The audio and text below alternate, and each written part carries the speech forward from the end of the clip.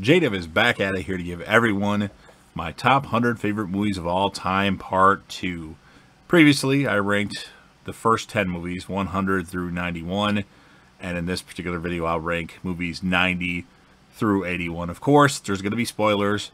Keep in mind, these are my favorite movies of all time, not necessarily the 100 greatest movies, or I guess in this video, the 10 greatest movies. And if you have a movie list of your own, or if you've made a YouTube video of your favorite movies, go ahead and leave the list in the comment section or leave the link, and I'll definitely check it out because I want to see where everybody else is at. People that are watching my stuff, I'll definitely watch your stuff, at least your movie list, and I'll give my thoughts. You know, don't hate. I'll just give my things. If there's a movie I don't like, I might mention, like, wow, well, I'm not a fan of that one, but hey, there's got to be a fan somewhere. And remember, spoilers may happen. I don't know what I'm going to talk about. I'm going to name the movie, and then I'll just start talking. That's what I do. So, starting it off, well, where we left off, coming in at number 90, Saw 2.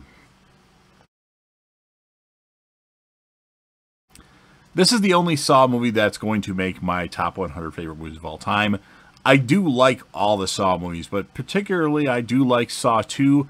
I thought it was not as predictable as Saw 1. I'm sorry. Saw 1, while it's a great film and the ending is good, the dead body in the room, why is that dead body in the room? You haven't focused on that the whole movie. I just knew that that person was going to end up being alive somehow, some way. So, but Saw 2, because the fact that Amanda was in a trap and just what happened to her, and she was, I should have figured it out probably, but it was the least predictable of all the Saw movies, in my opinion, out of all 9. Of course, I've done a ranking of those. You can find that on my channel somewhere. Keep that in mind. And I just really liked the movie. I thought it was a lot better, like more faster paced. The first one was kind of slow, where this one had a lot more characters to kind of get behind. You had Xavier, he did good. Jonas, you had Daniel Matthews, of course, the epic Eric Matthews, who was so epic in this particular movie. I really like Detective Matthews. He's definitely probably my favorite character in the Saw franchise. So, Saw 2, coming in at number 90. The movie I chose for number 89, which I haven't seen a lot lately, but I watched it probably 3 or 4 times within the first 2 years it came out. Definitely a movie that should have won an Oscar. Maybe it did. I don't recall. I don't watch the Oscars because usually movies I don't like win Oscars. But The Wrestler. As a wrestling fan at one point, the movie is a good interpretation of a wrestler's life. Mickey Rourke plays Randy the Ram, and Randy the Ram was it was pretty entertaining. It had another backstory, you know, not just the wrestler, but the issues with him and his daughter, trying to get to know his daughter a little bit, and you know, the wrestler going and having fun at the strip club with, you know, it's just, I really like the movie. I haven't watched it in a while. Makes me think I should watch it right after this video, but The Wrestler coming in at number 89. Number 88. A movie that was part of a trilogy. An awesome trilogy. And all these movies do make my list. Spoiler alert. Batman Begins. It was a really good movie. Christian Bale really was good as Batman. Although people give Ben Affleck hate for his portrayal of Batman, I don't mind Ben Affleck as Batman. But Christian Bale, he's got kind of Bruce Wayne and Batman down good, where I think Ben Affleck is good as Bruce Wayne and okay to all right as Batman.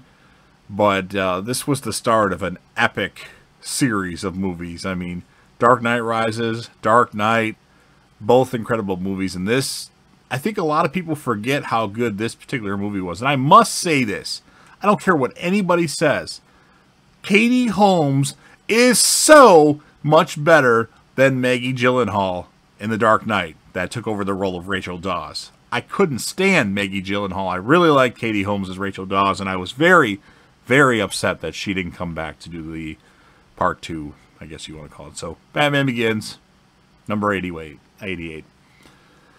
Number 87. So the last list, I put The Notebook on there, and I have another chick flick, I guess you could say, but this is kind of a go-to movie for me when I want to watch a comedy with a little lovey-dove stuff in it. I really like the movie. It's Maid of Honor with Patrick Dempsey. And I just really enjoy the movie. It's about a guy that's kind of a player back in the day. He's sleeping with a bunch of chicks. He goes to this party. He ends up sleeping or trying to sleep with the wrong girl. And then this female he becomes friends with, like they're best friends. And they do everything together, but they're not in a relationship. And then he finds out that she's meets this guy when she's on a business trip to Scotland. And she's going to get married to him. So then he realizes that, like, oh my God, I'm in love with her. And I enjoy it. Is it the greatest movie ever? No, but it's actually quite enjoyable. So, Maid of Honor, if you haven't seen it yet, check it out. That's my 87th movie. Number 86, a movie actually used to be a lot higher, and it's still good. There's so many good movies that have come out in the past 10 years that it kind of dropped down the list.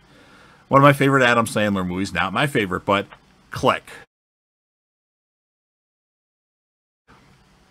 This was a little bit more drama-ish than I was expecting. Of course, it's mainly a comedy, but there's some like moments like where you're like, oh my God.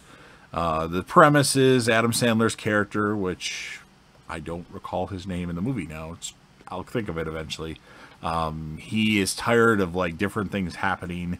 He is mad about his job. He wants to get promoted. And eventually he goes to this place where Christopher Walken's character gives him this remote control where he can like pause, fast forward, rewind his life. So there's points where he's just like, fast forward to when I get a promotion or do this. And it's just, I don't know, it's a really touching movie. I enjoy it. It's definitely wasn't what I was expecting. I really like it though. Kate Beckinsale is hot as hell in this movie. And you've got a younger Casey Cassidy in it as his older version of his daughter, and the Fonz is in it, and that's I'm just saying and a lot, but it's a fun movie. I recommend it. Click number 86. Number 85, a movie that used to be very high up on the list in the top 50s, but again, so many movies have come out, and you know, sometimes when I watch things a lot more, I start to depict things. I'm like, well, this isn't right, but this movie's awesome, and it's Resident Evil Apocalypse, or Resident Evil Part 2. I don't like the fact that they called it Apocalypse because there's nothing about Apocalypse in the movie. It's Nemesis is in it, which is awesome. They bring a bunch of video game characters in the movie like Jill Valentine, and Carlos, Odette Fair, and I don't like Mila Jovovich as Allison. Or no, Alice, not Allison. But the rest of the movie is awesome. It's so much better. The first one's really good. The first one's more horror-based, where this is more a horror comedy thriller type. But I really enjoy Resident Evil Apocalypse. I want to say Nemesis, but it's not Nemesis. But Nemesis is in it, and it's awesome. The one part where LJ's like, and I only drive a Cadillac, and there's another part where the Stars people go to LJ, they ambush him, and then he's like, I got my shit custom, or something like that. But love the movie. Resident Evil Apocalypse, number 85. Number 84, I like the action-adventure movies where you kind of have to put things together. It's got one of the best actors of all time in it, Tom Hanks. I'm talking about the Da Vinci Code. I really like how it kind of pieces together. The whole religious aspect behind the movie, I'm not a big fan of, but the movie is highly entertaining. It's got Sir Ian McKellen in it as well, and it just flows really well. It kind of reminds me of an Indiana Jones meets National Treasure meets something else. So, Da Vinci Code, number 84. Number 83, a movie that might or should be possibly a little higher, but I'm leaving it at this point right now. It's the fourth installment of the movies that hit the theater. I'm talking about American Reunion. This movie brought all the characters from the first two American Pie movies back, where the third American Pie movie, American Wedding, didn't bring hardly anybody back. They brought a couple guys back, but this one brought everybody back, and it was just really funny. I really enjoyed those movies. Those movies are very hilarious. Even the one that, okay, I don't count the straight to DVD or Blu-ray ones. Those, I don't count any of those. But even American Wedding, which is obviously the far less superior film, is really enjoyable, actually. Pretty funny. I mean, that's The first two got to be at least a 9 out of 10. The third one's probably a solid 8. And then the fourth one, it could be an 8 to a 9. It's somewhere in between. But I really like American Reunion. And I'm hoping that they do another one, which I think they will. They probably will. So that's why that's 83. Number 82, True Lies. Pretty awesome movie. Pretty good spy movie. Good chemistry between Arnold Schwarzenegger and Jamie Lee Curtis. It's got a very young Elijah Dushku in the movie. Tom Arnold's great. I'm trying to think else what I could say about it. Really good action. Good stuff. Although it's been a while since I watched this movie, so I need to watch it. This and The Wrestler. So True Lies, 82. And rounding out this top 10, my number 81st favorite movie of all time, which used to be a lot higher on my list, probably in the mid-40s, Short Circuit. Movie is hilarious. I love the cast in that movie. Steve Guttenberg, Ali Sheedy. I'm trying to remember the guy that played Benjamin. He was in Blacklist too. It's irrelevant. Fisher Stevens. I knew I'd think of it. Just hilarious. The lines that Johnny Five says are great. No disassemble. More input. Need input. And just the things the robot learns. And how these characters in the movie care for this robot. And then the ending that the robot's actually alive when you thought the robot was dead. I just really liked the movie. I mean, it was a movie that used to be a go-to movie for me a lot. I moved it down the list a little bit because it is a little cheesy at times. And they were supposed to remake it, but they didn't. But I'm hoping that they still do. We'll see what happens. But Short Circuit is number 81. So, what do you think of these 10 movies? Are these movies that are on your favorite movie list? They might not be, but hey, I like these movies. I have different reasons for liking them, obviously. So, make sure you leave comments.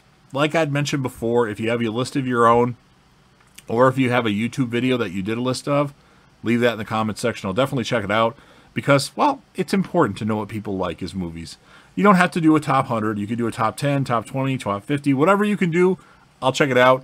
And keep in mind, I'll be doing part 3, which will be movies 80 through 71. It should be out within 3 to 4 days. And I'll put a link to part 1 in the end of the video. And of course, smash the like button. And last but certainly not least, don't forget to hit that sub button. Subscribe to the channel, join the team, show your damn support, and be a part of something special. Keep enjoying movies, and JDev will return.